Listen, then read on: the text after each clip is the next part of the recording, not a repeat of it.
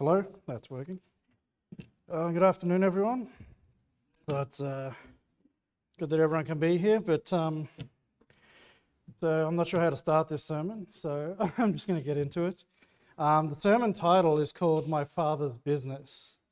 So before I open, I just want to say it's not necessarily the belief of everyone here, including Pastor Kevin, but I hope to provide some thought on what I believe the Bible actually teaches about this. And I hope that you will try every word that I say against the book, the Bible, the Holy Scriptures, because that's the authority by which we preach, and it's not my opinion. So everything is compared to the Word of God. So I want you to compare my words to the Word of God. If you disagree with me, that's fine. But I just want to speak about a couple of things today. So I'll just start with in the world, so children are often known by their father's occupation. So even a lot of our Anglo names are remnants that we were known by a family occupation. So I looked up a study from familysearch.org about surnames derived from occupations in England in medieval times. And it was used in the International Institute for Genealogical Studies in June 2012. And so just to give a slight overview of that, there's most of the trade surnames originated in medieval towns and villages. And as each one had like a Carter, Hayward, Thatcher, Smith, Taylor, you can see where they actually get those names from. They're from occupations. A Smith, a Taylor, a Thatcher, Hayward, Carter. These were jobs that they held in the day. And the reason there are so many Smiths, in Western nations is because a Smith was just anyone who created something. So there's a lot of Smiths because you got blacksmiths, shoesmiths, arrowsmiths, swordsmiths, goldsmiths, greensmiths, whitesmiths, sixsmiths, and there are people who make sickles for harvesting and things like that. So this is where a lot of people's names come from, is due to what their ancestors actually did for a living, which is fascinating in itself. But in the Bible, the emphasis is a little different.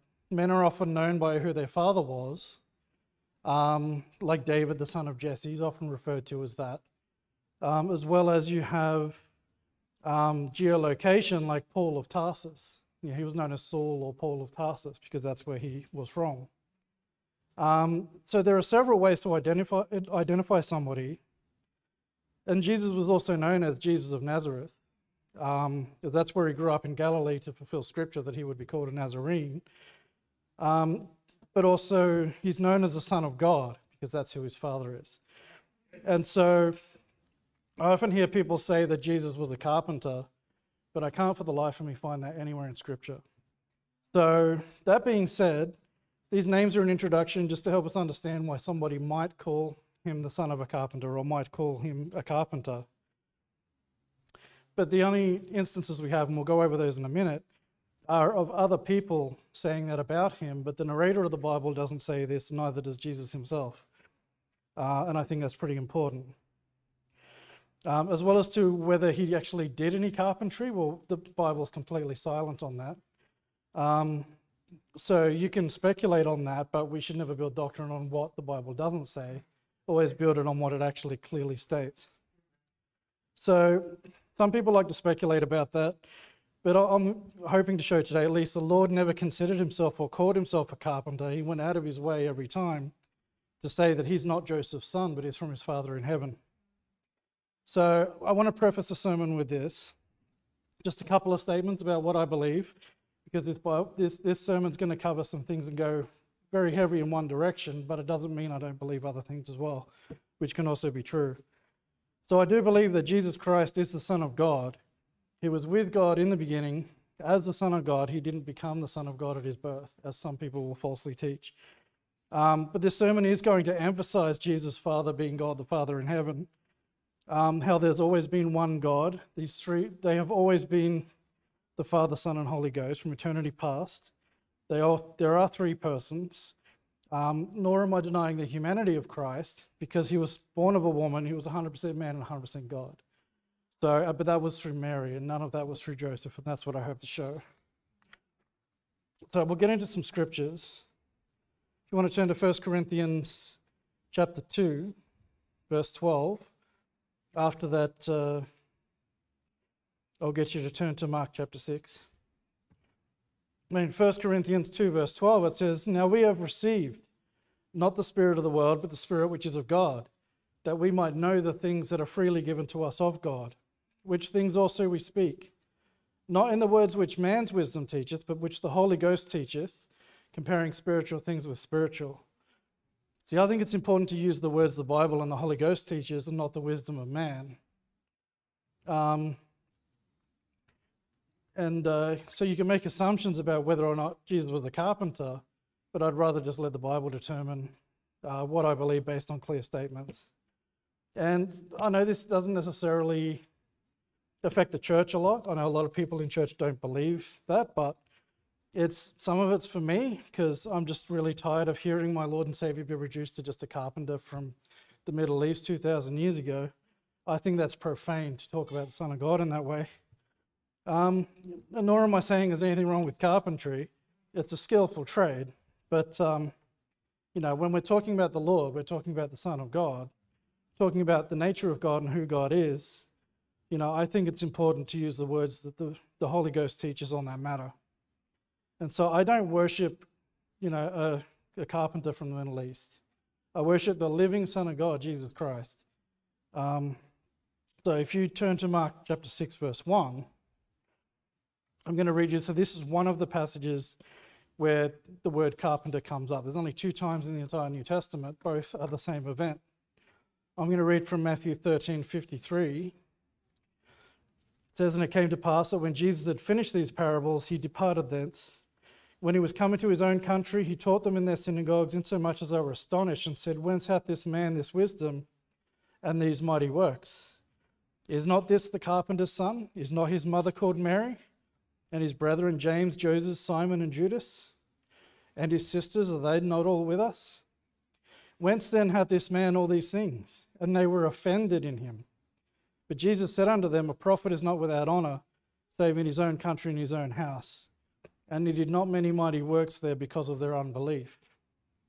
So you're there in Mark 6, and we're going to see the exact same thing happen, except this is Mark's account. In Mark 6, verse 1, it says, "And he went out from thence, and came into his own country, and his disciples followed him. When the Sabbath day was come, he began to teach in the synagogue, and many hearing him were astonished, saying, From whence hath this man these things? And what wisdom is this which is given unto him, that even such mighty works are wrought by his hands? Is not this the carpenter, the son of Mary, the brother of James and Joseph, and of Judah and Simon? Are not his sisters here with us? And they were offended at him. But Jesus said unto them, A prophet is not without honour, but in his own country, in his own kin, and in his own house. And he could there do no mighty work, save that he laid hands upon a few sick folk and healed them, and he marvelled because of their unbelief. And he went round about the villages teaching." So these are the only 2 mentions of carpenter in the New Testament. And it says Jesus marvelled at their unbelief. But what was their unbelief? So they're saying he's the son of Joseph. They're not saying he's the son of God. That was their unbelief. But Jesus was about his Father's business. See, they didn't recognize his authority as the Son of God because they knew his family, they knew his brothers and sisters. So we know that Jesus is that prophet that Moses spoke of that should come. And he was preaching and teaching as one having authority, which is why they're saying, how can this guy do this? We know who his family is. And yet he's able to preach like he has authority. But the unbelief was in their hearts, that they didn't believe his words or the power by which he preached. And by saying, is not this the carpenter or the carpenter's son? So I believe they're trying to discredit him and what he's teaching. So it's like saying, we know this guy. He's Joseph's son. See, here are his brothers and sisters. That's why it says they were offended at him. And because of their unbelief, the Lord didn't do many miracles there. So they bring up Joseph as his father and his half-brothers and sisters. So they share the same mother, which is Mary, but they do not share the same father. Jesus responds always being clear who his father is and who his brethren and his mother are.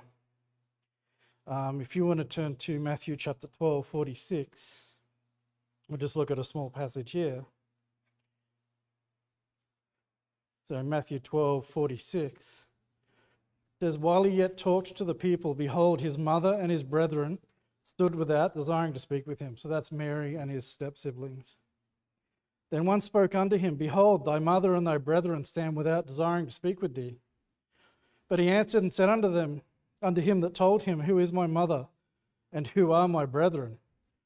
And he stretched forth his hand towards his disciples and said, Behold, my mother and my brethren. For whosoever shall do the will of my Father which is in heaven, the same is my brother and sister and mother. See, it's consistent with Christ being the Son of God, and all those that are of Christ are also born of the Father. See, Jesus came to be the first fruits among many brethren. In Romans 8:29 it says, For whom he did foreknow, he also did predestinate to be conformed to the image of his Son, that he might be the firstborn among many brethren. It's one of the reasons Christ came. And this is why we are his brethren. But notice he says you're his mother and his brethren, but you're not his father because he only has one father. And we too also only have one Father. Matthew 23:9 says, And call no man your father upon the earth, for one is your Father, which is in heaven. See, Jesus reconciled us to the Father through his sacrifice. If you want to turn to Matthew 10, we'll be there shortly. But I'll read through Hebrews 9, verse 12. It says, Neither by the blood of goats and calves, but by his own blood, he entered in once into the holy place, having obtained eternal redemption for us. For if the blood of bulls and goats and the ashes of an heifer sprinkled the unclean sanctifieth to the purifying of the flesh, how much more shall the blood of Christ, who through the eternal Spirit offered himself without spot to God,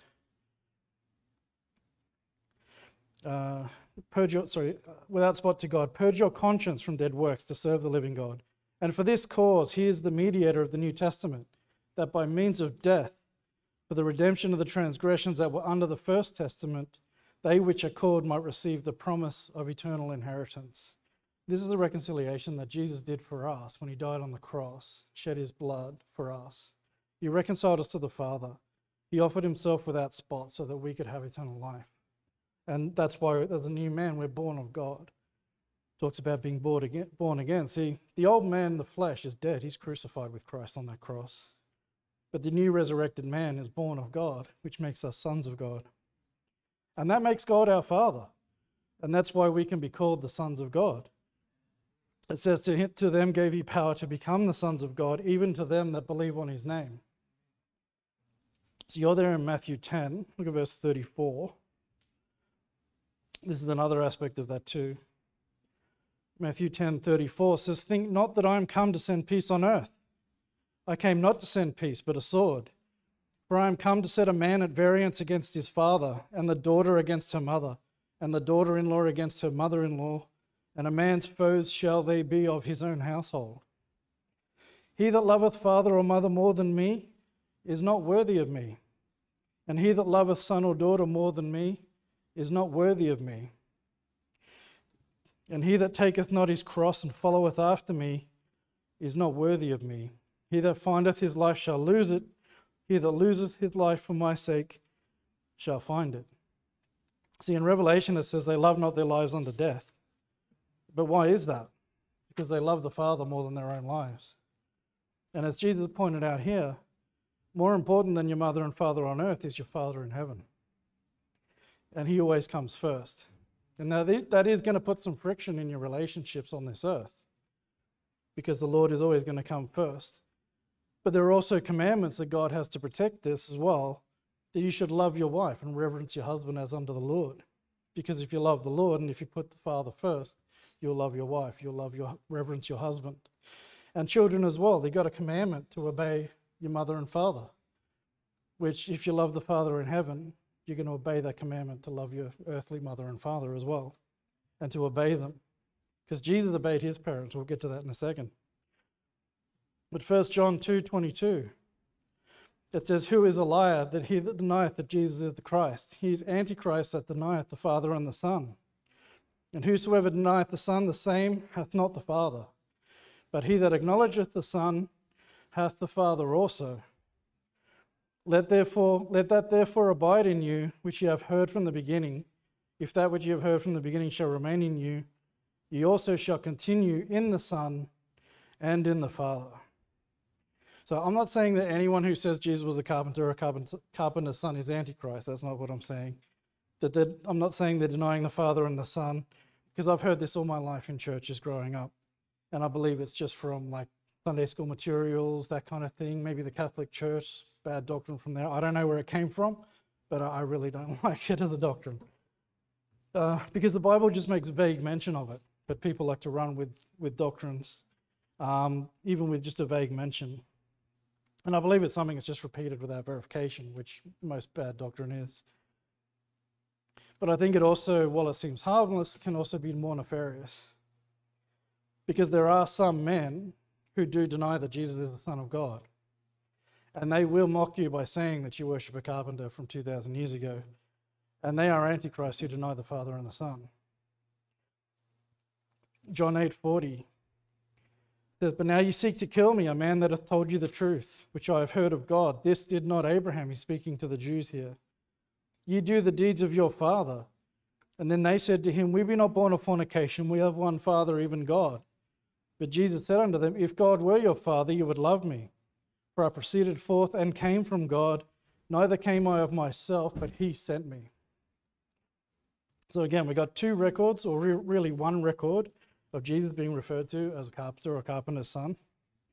But how many times is he called Jesus the Christ or Messiah in Scripture? What does the Bible emphasize? So just the word Messiah or Christ, 571 mentions in the New Testament. Wouldn't surprise anybody here who's read the New Testament. And the phrase Son of God is mentioned 47 times. That's let alone all the other times he's mentioned as, the Son or the Father. There's so much emphasis on Jesus and who his Father is.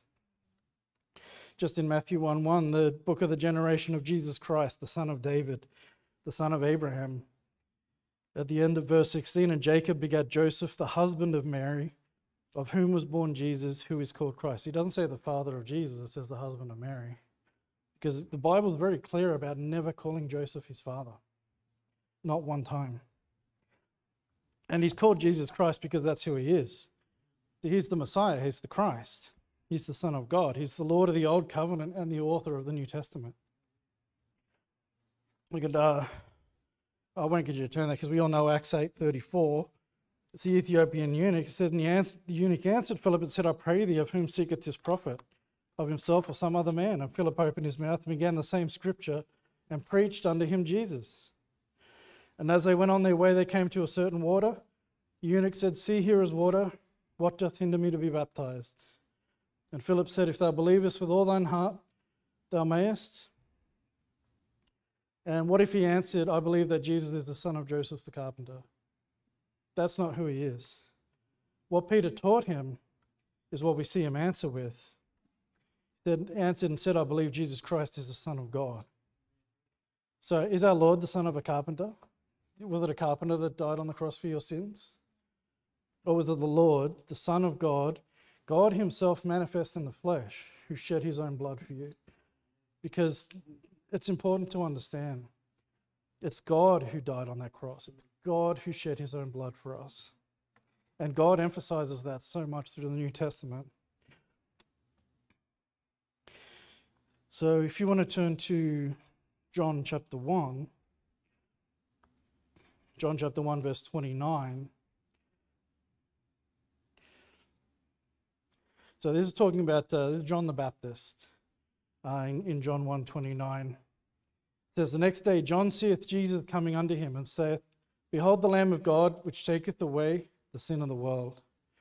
This is he of whom I said, After me cometh a man who is preferred before me, for he was before me. And I knew him not, but that he should be made manifest to Israel. Therefore am I come baptizing with water. And John bare record, saying, I saw the Spirit descending from heaven like a dove, and it abode on him. And I knew him not, but he that sent me to baptize with water, the same said unto me, Unto whom thou shalt see the Spirit descending and remaining on him, the same is he which baptizes with the Holy Ghost. And I saw and bear record that this is the Son of God." So we see Joseph was not his father except on paper. He was the husband of Mary. And when it says in Mark, in the genealogy, it says Joseph as was supposed the father. It makes very clear. Because Joseph had no DNA with the Lord. See, the makeup of Jesus is Mary and God the Father in heaven. That's his humanity and that's his deity. He's 100% man, 100% God.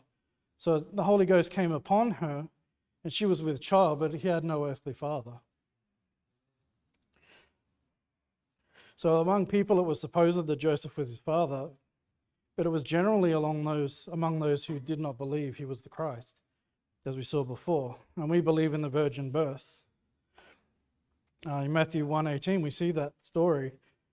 Now, the birth of Jesus Christ was on this wise, when as his mother Mary was espoused to Joseph, before they came together, so they haven't even consummated their marriage, she was found with child of the Holy Ghost. And Joseph, her husband, being a just man and not willing to make her a public example, was minded to put her away privily. And he was right to do that. That was all within the law of God. But why would he put her away? Because they haven't consummated the marriage, and yet she's pregnant. So you can believe that she cheated on him. But of course, an angel then comes and straightens it out and says, no, what she's carrying is of the Holy Ghost. In Matthew 1:20, it says, but while he thought on these things, behold, the angel of the Lord appeared unto him in a dream, saying, Joseph, thou son of David, fear not to take unto thee Mary thy wife, for that which is conceived in her is of the Holy Ghost. And she shall bring forth a son. Thou shalt name him Jesus, for he shall save his people from their sins. So again, Joseph played no part in that whatsoever. It was purely just the Holy Ghost came upon Mary, and Jesus was conceived that way. It's where his humanity and his deity comes from. And see, Jesus was a preacher. So he was a preacher going about his Father's business. And Jesus stresses what his occupation and identity was on this earth. And we see that so many times. He is known as Jesus the Christ, which is, being translated means the Messiah, is how the Bible translates that word. He's the Son of God, he's the Savior. And that's where my salvation lies. That's where my hope is, in believing in the name of the Son of God. And even as a child, if you want to turn to Luke chapter 2, verse 46, we still see Jesus as a child being about his Father's business. See, he set the example that the Heavenly Father always comes first. And we should always do that which is pleasing to him. So we see in Luke 2:46, this is when Jesus had gone off the synagogue to preach while his family traveled on without him. And after a couple of days, they looked and he was gone. So in Luke 2:46, it says, and it came to pass that after 3 days they found him in the temple, sitting in the midst of the doctors, both hearing them and asking them questions. And all that heard him were astonished at his understanding and answers. And when they saw him, they were amazed. And his mother said unto him, Son, why hast thou dealt with us? Behold, thy father and I have sought thee sorrowing. And he said unto them, How is it ye sought me? Wist ye not that I must be about my Father's business? And they understood not the saying which he spake unto them. And he went down with them and came to Nazareth, and was subject unto them. But his mother kept all these sayings in her heart. And Jesus increased in wisdom and stature and in favor with God and man. So Jesus isn't running off to go to a carpentry convention. He was about his Father's business at the house of worship. He was reading the scriptures, expounding them about himself and why he came to this earth. And he even rebukes them, saying, Thy father Joseph and mother Mary have sought thee. His father knows exactly where he is. And he rebukes them for that. They didn't understand at the time, but he's doing the work his father sent him to do. And as I said before, I'm not saying he didn't obey Mary and Joseph. They were his guardians on this earth. And Jesus did keep all the commandments, including the commandment to honor thy father and mother. But we saw there in Luke 2:51, it said he was subject unto them. So the Lord was subject unto his guardians on this earth, but he was always about his Father's business, and he always prioritized that. And I just think it's important to emphasize what the Bible emphasizes and not what it doesn't. See, I don't know about you, but I want to know the truth about my Lord and Savior. I think that's incredibly important. If I'm expected to die for the Word of God, then you better have the right Lord. You better be following the Word of God, which is the Lord. I'll get you to turn to Revelations 19. Pastor preached on this recently, but I'll read to you from Revelation 6:9. And when he had opened the fifth seal, I saw under the altar the souls of them that were slain for the word of God and for the testimony which they held. Again, you want to make sure you're holding the right testimony if you're going to put your life on the line for the Lord. Revelations 12:10. And I heard a loud voice saying in heaven, now is come salvation and strength and the kingdom of our God and the power of his Christ. For the accuser of our brethren is cast down, which accused them before our God day and night. And they overcame him by the blood of the Lamb and by the word of their testimony, and they loved not their lives unto the death. So, who would you die for to the point where you just don't regard your own life? For me, it's basically the Lord. Like that's, I'm not sure I'd die for a lot of people, but for the Lord, like that's something that we should do. We should be willing to die for the Lord because he died for us and he purchased us. I'll get to that a little bit later.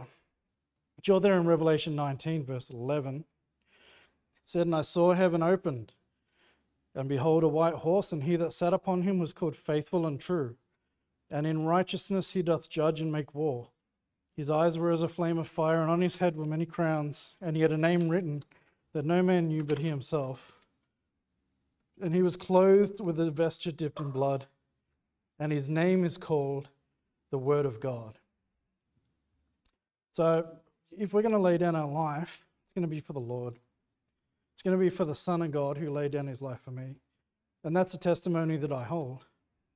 But if he's the son of a carpenter from Galilee, then why would you die for him? Why would you lay down your life for him?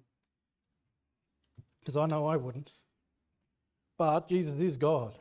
It was the blood of God that was shed for me. He purchased this vessel with his own blood. And that's why my life is his to do as he sees fit. So I think I've established that Jesus' Father is the Heavenly Father. At least I hope so from here. So from here on, I just want to look at the question, what is our Father's business? So if you want to turn to Luke chapter 4, it's not going to cover everything he was sent to do, because there was the entire New Testament covers everything he was sent to do. And we're not going to get through all of that. There's just way too much. But we're going to see a few things here, a few points of what he was sent to do. So in Luke 4:16, it says, and he came to Nazareth, where he had been brought up, as his custom was, he went to the synagogue on the Sabbath day and stood up for to read.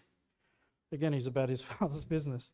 And there was delivered unto him the book of the prophet Isaiah. And when he had opened the book, he found the place where it was written, the Spirit of the Lord is upon me, because he hath anointed me to preach the gospel to the poor.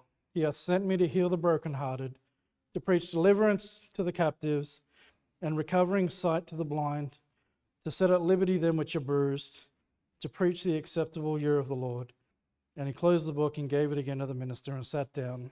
And the eyes of all them that were in the synagogue were fastened on him. So this is just a small list of some of the things the Lord was sent to do here on earth. So we see the preaching of the gospel to the poor. Obviously, you've had a great time doing that the last couple of weeks over in the Philippines, and what a receptive area it seemed to be. But healing the sick, brokenhearted, preaching deliverance to the captives and setting them at liberty. And we know that where the Spirit of God is, there is liberty. Galatians 5:1 says, stand fast therefore in the liberty wherewith Christ hath made us free, and be not entangled again with the yoke of bondage. So again, he came to remove the bondage of sin, because that's what salvation does. See, we have the new man that we can walk. We can walk in the new man and not fulfill the lust of the flesh. That's a gift he's given to us. So we don't have to be under the bondage of sin. But also he's given us eternal life and forgiveness of sins, knowing we'll never face the consequences of our sins in hell. That's another bondage that is removed from us. Overcoming death and the ability to overcome sin. And this is our Father's business. This is what he sent his Son to do. And it's also why we're to show to others that they can have the same thing. In John 4:25, you're welcome to turn there. We've got a few verses there. John 4:25. This is so the woman saith unto him, I know that Messiah cometh, which is called Christ. When he is come, he will tell us all things. And Jesus said unto her, I that speak unto thee am he. And upon this came his disciples and marveled that he talked with the woman. Yet no man said, what seekest thou? Or why talkest thou with her? The woman then left her water pot and went her way into the city and said to the men, "Come see a man which told me all things that ever I did. Is this not the Christ?" And the testimonies we had this morning from Corey and Pastor about how people didn't care when they heard the gospel and believed it. They didn't care about themselves. They're like, "I need to share this with everyone I know." This is the exact same thing. She goes, "I got to share this with everyone I know. This is the Christ." Many understood that this was the work of the Lord. When he preached to them, many believed and couldn't even help but spread the news that the Messiah had come to take away their sins. John 4:30 continues on. Then they went out of the city and came unto him. In the meanwhile, the disciples prayed him, saying, "Master, eat." But he said unto them, "I have meat to eat that you know not of." Therefore said the disciples one to another, "Hath any man brought him aught to eat?" But Jesus saith unto them, "My meat is to do the will of him that sent me, and to finish his work." See, the work of God is to preach the gospel of Christ. Christ himself, he taught the kingdom of heaven and of God. And he said, "My meat's to do the will of him that sent me." Obviously speaking about the Father. And to finish the work the Father sent him to do. See, he had to die on the cross. He had to pay for the sins of all mankind through his death, burial, and resurrection. And he had to bring liberty to those held captive by sin, to bring life to those who were dead in trespasses and sins. In John 4:39, it says that many of the Samaritans of that city believed on him for the saying of the woman, which testified, "He told me all that ever I did." So when the Samaritans were come unto him, they besought him that he would tarry with them. And he abode there 2 days. And many more believed because of his own word. And he said unto the woman, "Now we believe, not because of thy saying, for we have heard him ourselves, and know that this is indeed the Christ, the Saviour of the world."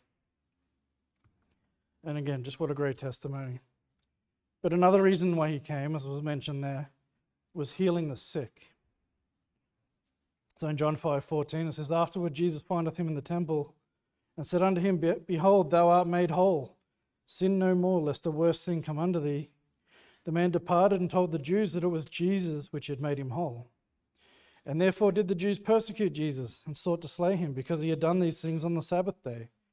But Jesus answered them, My Father worketh hitherto, and I work.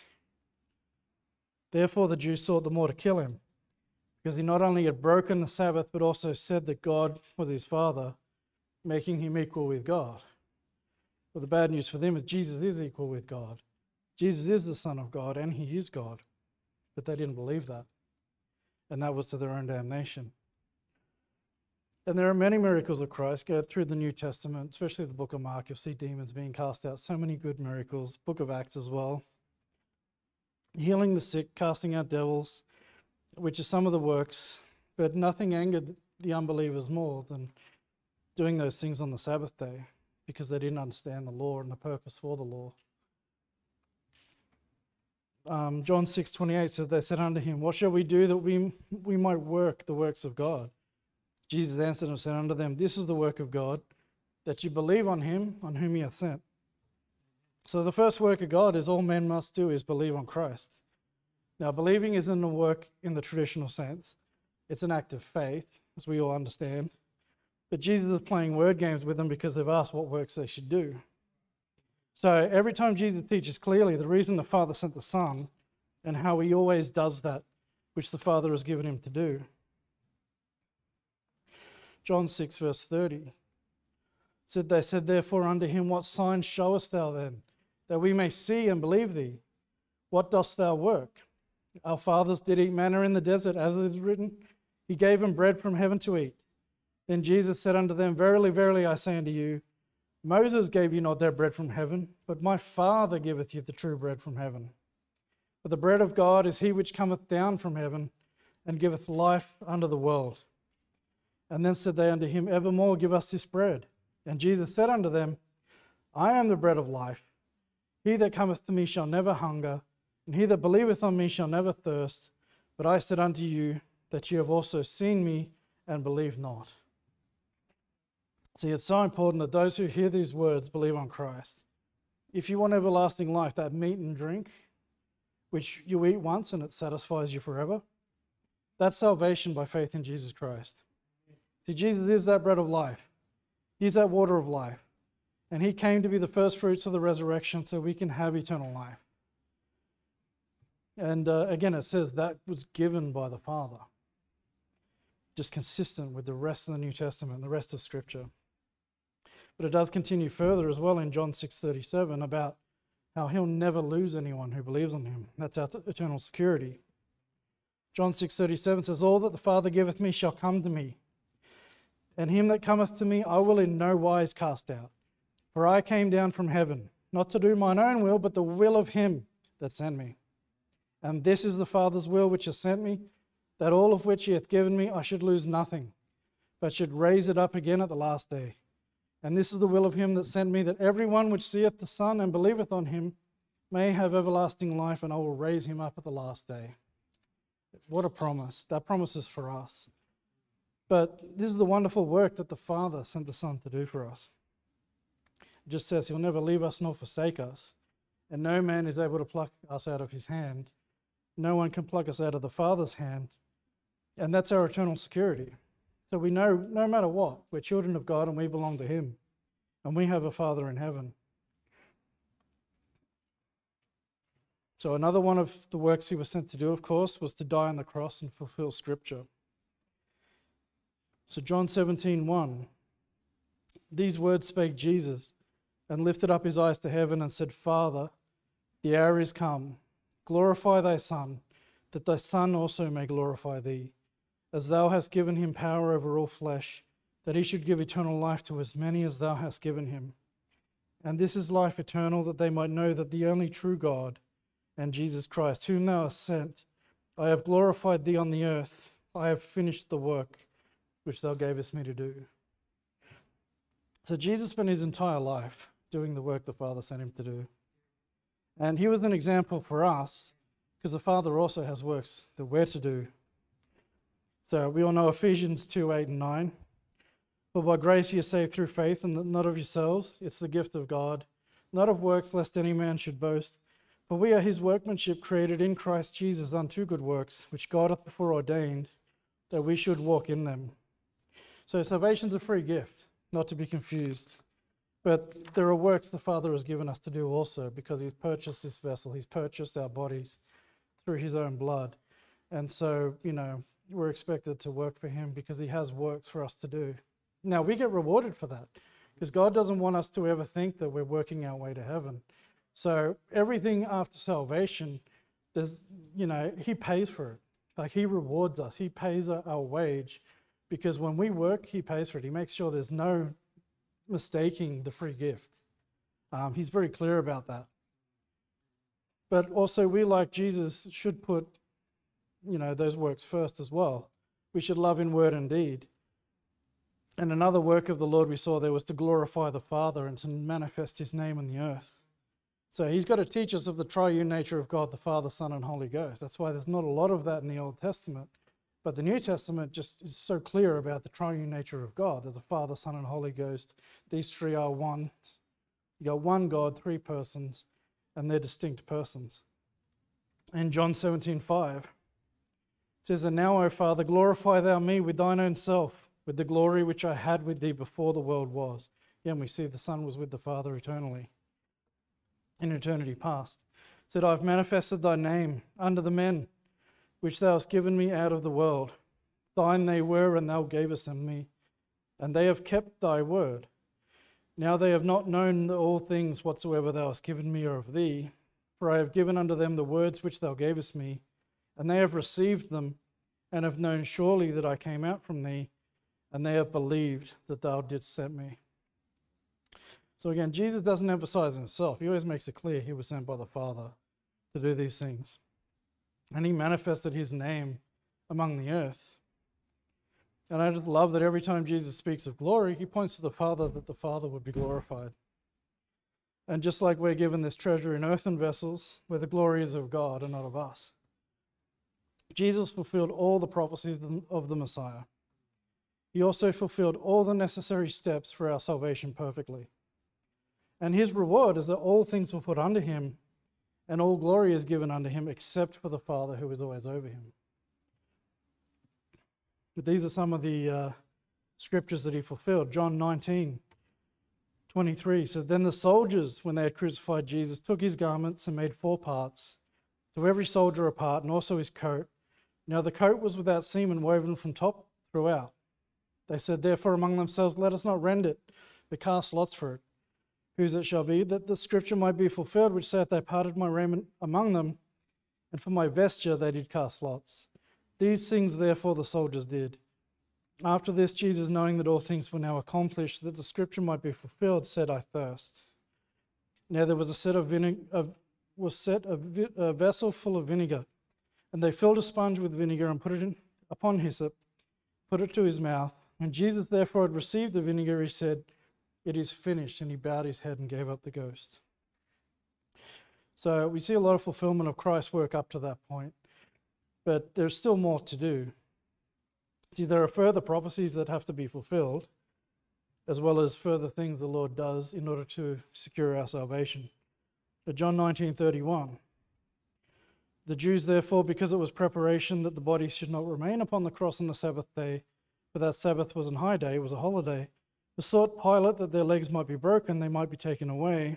Then came the soldiers and brake the legs of the first, and the other which was crucified with him.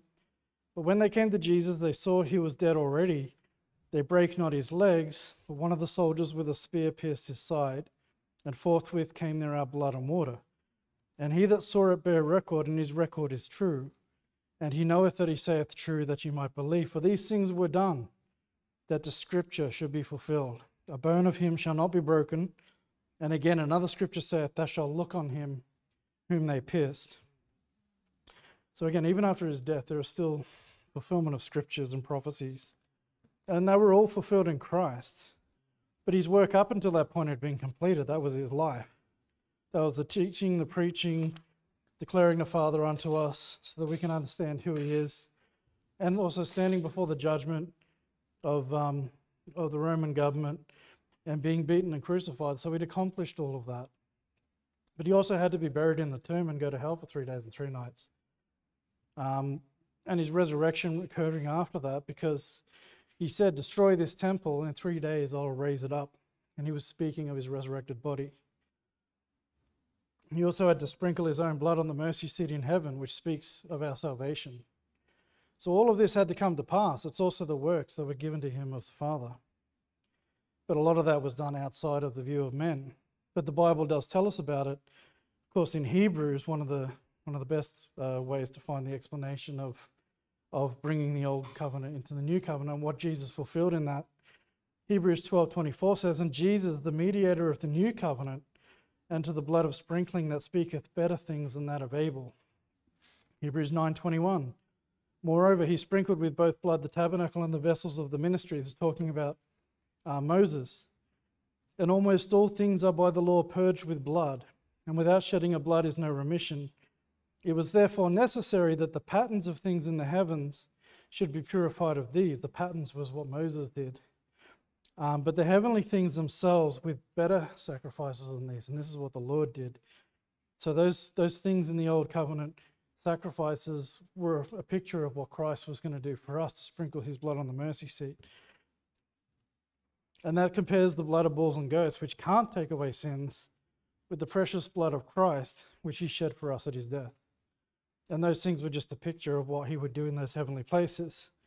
In Hebrews 9:24 says, For Christ is not entered into the holy places made with hands, which are the figures of the true, again talking about Moses and the tabernacle, but into heaven itself, now to appear in the presence of God for us, nor yet that he should offer himself often, as a high priest entereth into the holy place every year with blood of others. For then he must have suffered since the foundation of the world. But now once in the end of the world hath he appeared to put away sin by the sacrifice of himself. And the Bible's always clear. It's God who manifests himself in the flesh, and it's God's blood who was shed. It's God who died on the cross and was resurrected again for us. It was the Son of God who is eternal who did these things. It's consistent. 1 Timothy 3:16, And without controversy, great is the mystery of godliness. God was manifest in the flesh, justified in the spirit, seen of angels, preached unto the Gentiles, believed on in the world, and received up into glory. So the Father's business for both Christ and ourselves we'll see as well, is to be the light of the world. So if you want to turn to John chapter 9, we'll start in verse number 1.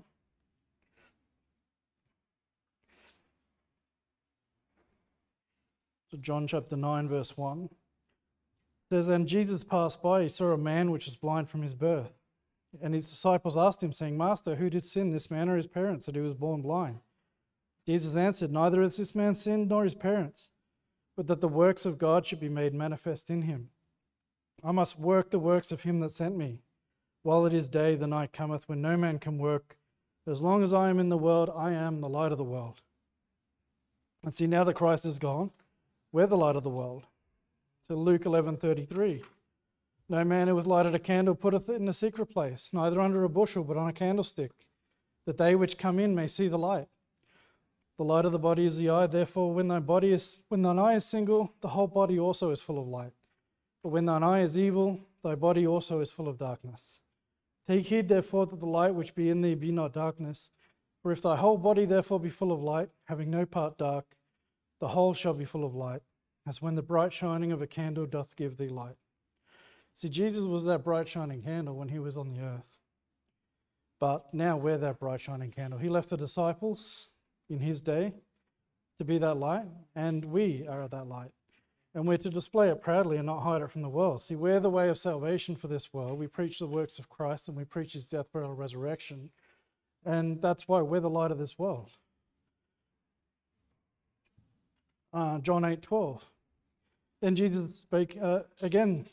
spake Jesus again unto them, saying, I am the light of the world. He that followeth me shall not walk in darkness, but shall have the light of life. So Jesus came to bear witness of the Father and himself. In John 1:17 it says, For the law was given by Moses, but grace and truth come by Jesus Christ. No man hath seen God at any time. The only begotten Son, which is in the bosom of the Father, he hath declared him. And Jesus speaks about how, in John 8, how he didn't come to bear witness of himself, but the Father also bears him witness. Because we know in the mouth of two or more witnesses, a matter shall be established. But in John 8:24, he said, I said therefore unto you that ye shall die in your sins, for if you believe not that I am he, ye shall die in your sins. So the reason they can't go with him is they didn't believe he's the Christ, the Son of God. So they're not going to go to heaven to be with the Lord when he goes. They're wondering, why can't we go? Where's he going to go? It's like, you're not going because you don't believe. And Jesus always points back to his purpose. If you don't believe that I am he, you shall die in your sins. Exodus 3:13 says, And Moses said unto God, Behold, when I come unto the children of Israel, and shall say unto them, The God of your fathers hath sent me unto you. And they say to me, What is his name? What shall I say unto them? And God said unto Moses, I am that I am. And he said, Thus shalt thou say unto the children of Israel, I am hath sent me unto you. So you have to believe that he is the only way. There is one I am. There is one Saviour, one mediator between God and man, the man Christ Jesus. There's one Lord, one God, one Son of God who shed his own blood and sprinkled it on the mercy seat for us.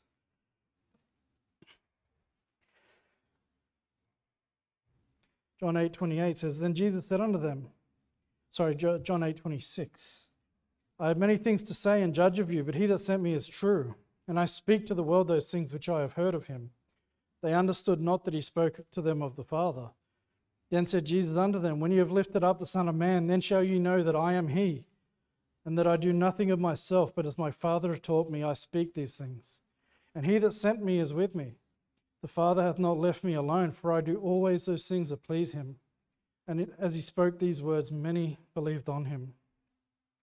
And he speaks of, when you've lifted up the Son of Man, that's talking about his crucifixion, because he knew how he should die. And you should know that I am he when you see him die in this manner.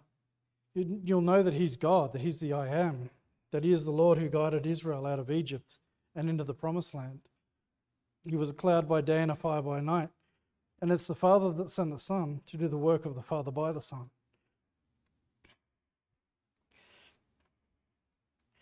So we of course know the John 12:32, And if I be lifted up from the earth, I will draw all men unto me. This said he, signifying what death he should die. So of course he was also sent to train the apostles and to give us example of what we should do afterward.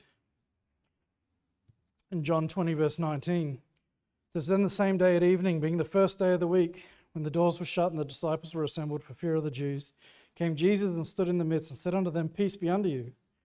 And when he had so said, he showed unto them his hands and his side. Then were the disciples glad when they saw the Lord. Then said Jesus to them again, Peace be unto you. As my Father sent me, even so send I you. And when he had said this, he breathed on them and said unto them, Receive ye the Holy Ghost."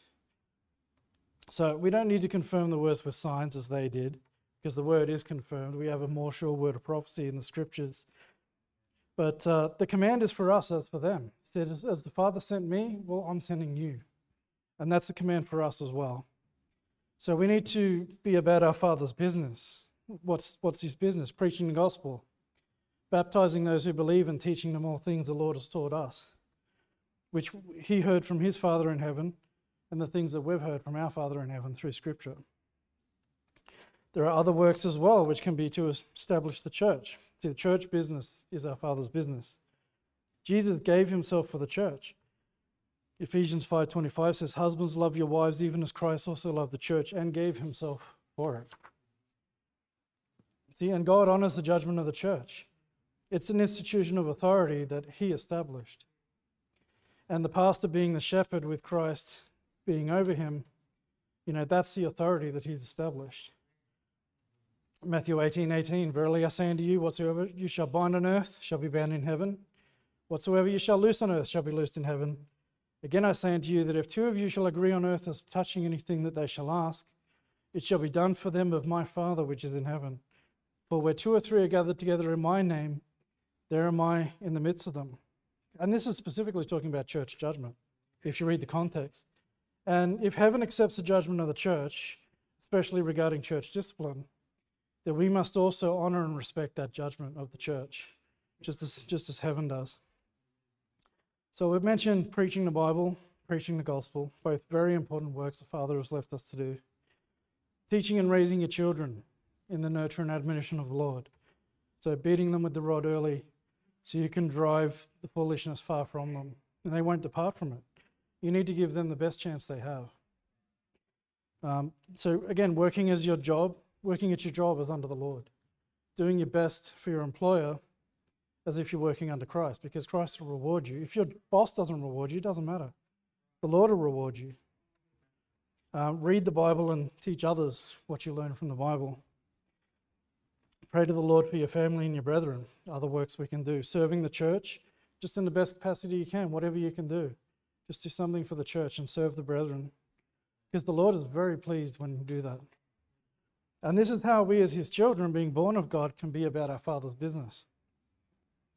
And there's a few verses in Matthew chapter 6 if you want to turn there. But Jesus, again, quite often in Matthew 6 especially, uses the term your Father. So Matthew 6:1, "Take heed that you do not your alms before men to be seen of them, otherwise you have no reward of your Father which is in heaven." Matthew 6:4, "That thine alms may be in secret, and thy Father which seeth in secret himself shall reward thee openly." Don't you want the Lord to reward you rather than the world? The Lord's going to give far better rewards. Matthew 6:25, "Therefore I say unto you, take no thought for your life, what you shall eat or what you shall drink, nor yet for your body what you shall put on. Is not the life more than meat, and the body than raiment? Behold the fowls of the air, for they sow not, neither do they reap, nor gather into barns, yet your heavenly Father feedeth them. Are ye not much better than they?" Of course we're better than they. That's the whole point of that scripture. The Lord takes better care of us than he does the birds, and yet they've got nothing to worry about. What have we got to worry about? Even less than that. That's why I believe it says, be careful for nothing. But we don't need to worry about those things, because if he's going to provide it to the birds he created, he's going to give it to his children. He's not going to give you a stone if you ask for bread. He said, I'm not going to do that. Matthew 6:31, "Therefore take no thought, saying, what shall we eat? What shall we drink? Wherewithal shall we be clothed? For after all these things do the Gentiles seek." And that's talking about unbelievers. "For your heavenly Father knoweth that ye have need of all these things. But seek ye first the kingdom of God." It's about putting God first, putting our Father ahead of other things. and his righteousness, and all these things shall be added unto you. Look, he's not going to say, oh, I know you put me first, but I'm not going to give you clothing and food. And he's promised, if you put those things first, you shall receive these things. But put the Father first. Take therefore no thought for the morrow shall take thought for the things of itself. Sufficient unto the day is the evil thereof. See, we have a loving Father. It's the same loving Father of Jesus Christ our Lord, the Son of God. He cares for us. He provides for us. He hears our prayers and petitions. He answers our prayers. And we have to understand who our Father is. And we love him because he first loved us. And the way he showed he loved us is by sending his Son to die for us. So we need to also keep the commandments in the new man and serve him all the days of our life, loving not our lives unto death. So I'll get you to turn to Galatians 4. That'll be the last place that I have you turn. I'll just read from John 4:23. It says, "But the hour cometh, and now is, when the true worshippers shall worship the Father in spirit and in truth. For the Father seeketh such to worship him. God is a spirit, and they that worship him must worship him in spirit and in truth. The woman saith unto him, I know that Messiah cometh, which is called Christ. When he is come, he will tell us all things. And Jesus saith unto her, I that speak unto thee am he." See, that's who my Savior is. That's where my faith is. He's not the son of a carpenter. He's the son of my Father in heaven. He's the God. He is God and was with him in the beginning as the Son of God. And I'm a son of the Father in heaven through Christ. And so is everyone who believes on the Lord. So Galatians 4:4. "But when the fullness of the time was come, God sent forth his Son, made of a woman, made under the law, to redeem them that were under the law, that we might receive the adoptions of sons. And because you're sons, God has sent forth the Spirit of his Son into your hearts, crying, Abba, Father. Wherefore thou art no more a servant, but a son. And if a son, then an heir of God through Christ." And boy, do I love that promise. And this is who we are. And don't ever forget who you are. We're sons and daughters of our Father in heaven, and we're heirs of all the promises given to Abraham and to Christ. That's why it says in Hebrews 4:16, "Let us therefore come boldly under the throne of grace, that we may obtain mercy and find grace to help in that time of need." See, who loves you more than a father that gave you life? Who's going to provide for you as his child? Who's going to discipline you when you do wrong? Who's going to show mercy upon you when you confess your sins? See, our Heavenly Father does all these things because he loves us, and we're born of him. So if we love him, we're going to be about our Father's business as he commanded us to do. And I think it's important that we understand who the Father is and who the Son is. And I just want to please him by teaching what he teaches in the scriptures. See, he instructs me as a father through his word. He's the one who teaches me right from wrong, good and evil. He's the one who sets that boundary of morality, because the world has no morality, and their morality is so opposite of what the Bible teaches. But he wants me also to understand his laws, so that I can love what he loves and hate what he hates, and so that I can do what pleases him. So let's pray.